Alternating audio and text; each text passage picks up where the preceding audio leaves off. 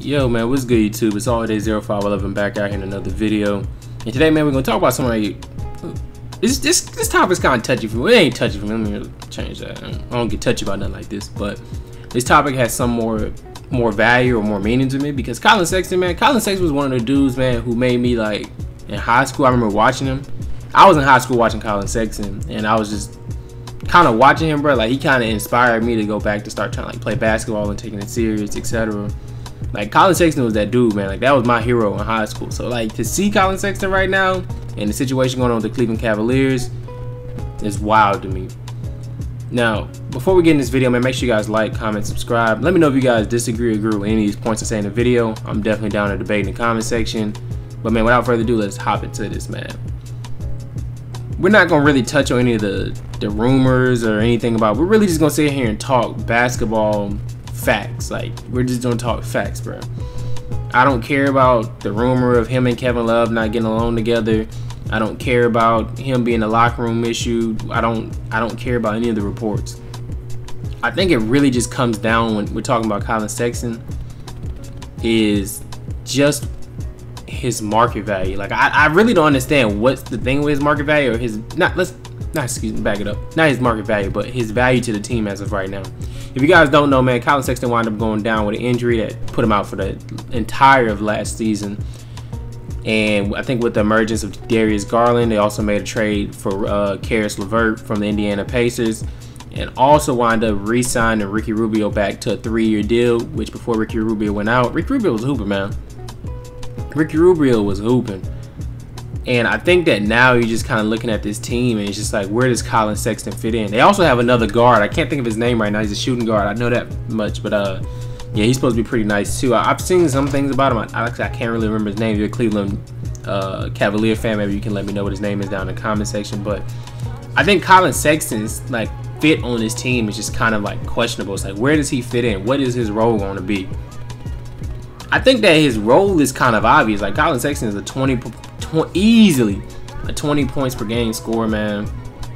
Definitely got that dog in him. He kind of got that fiery spirit. Kind of can rub off the wrong way to some people, but I see Collin Sexton as a competitor. I feel like that's one of the reasons why I kind of like him so much is because of his ability to compete, and he never really lets down, never lets go. He's always basically he's playing all 4 quarters basically, man. But I think the issue with Collin Sexton is that when you're looking at him, I think also you have an issue with him only being, well, Collin Sexton's like 6'3".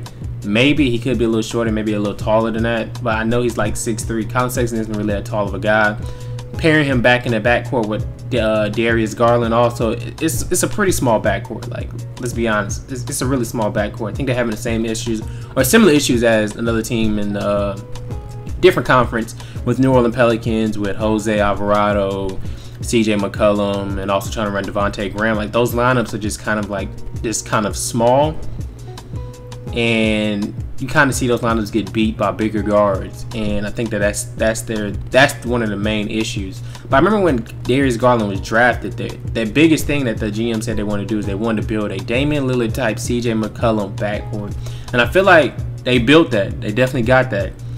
And I think that it also comes down to another big factor that comes down with Collin Sexton is that Collin Sexton is definitely going to get paid. Collin Sexton might not be a max paid guy, but Collin Sexton is going to get paid. I think his deal is anywhere between $20 million, starting out around $20 million. Now, different implications can be added onto that for him to reach that. Different accolades could be put on that, you know, for him to reach that $20 million mark or even more.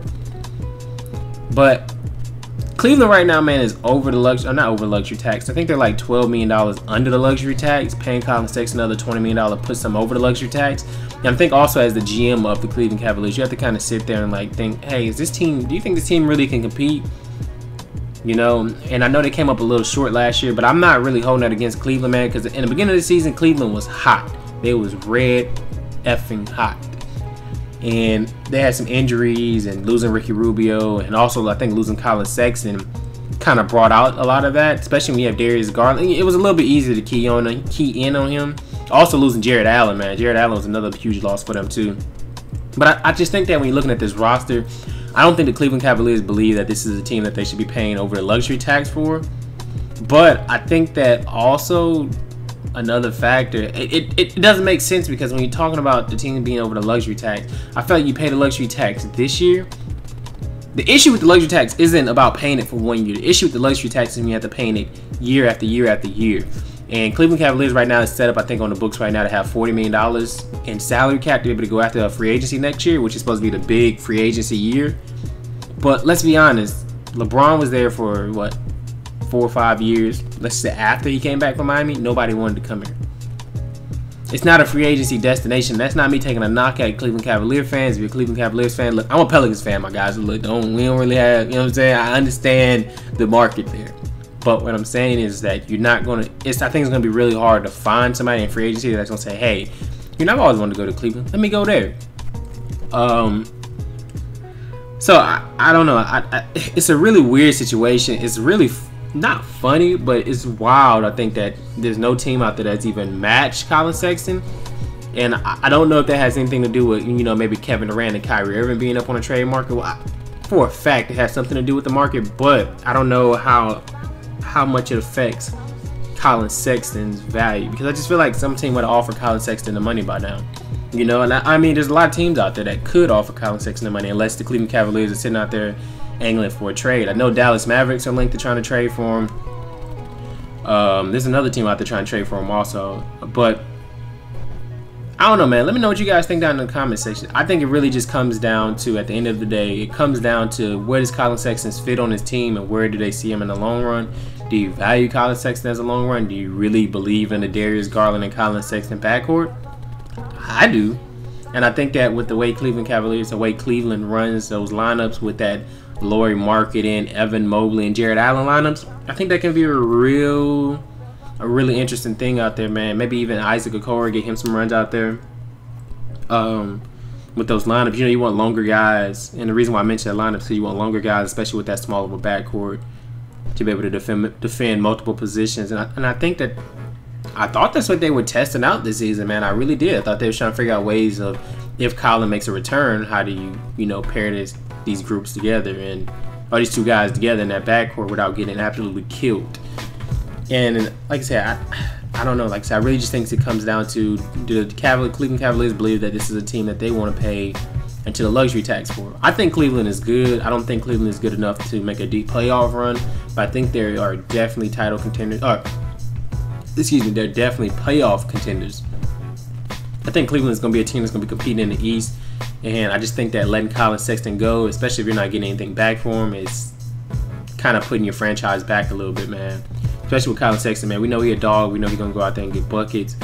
His playmaking ability is kind of shaky sometimes, but I don't know, man. He's still young. Literally, this is his rookie contract we're talking about. So he's only been in the league for 4 years, man. And yeah, man, let me know what you guys think down in the comment section. I think Collin Sexton is definitely going to be a really tricky name when it comes down to free agency, mainly because I feel like whoever gets Collin Sexton instantly becomes really good. Like, even if Cleveland doesn't retain him and they trade him somewhere else, like I said, Collin Sexton is easily a 20 points per game scorer, man. Like, we know he has the ability to put the ball in the basket. I think some teams, maybe even Cleveland, want to see what else he can do, especially on the defensive side. But I mean, for certain, you know, you're getting a 20 point per game scorer, man, and you definitely know that you're getting a straight up stud, man, in that backcourt, and definitely can be an upgrade to a lot of teams' backcourts in the NBA. Certified NBA starter, man. So let me know what you guys think down in the comment section. And it's your boy, Day0511. Hey, man, free Collin Sexton. I'm out.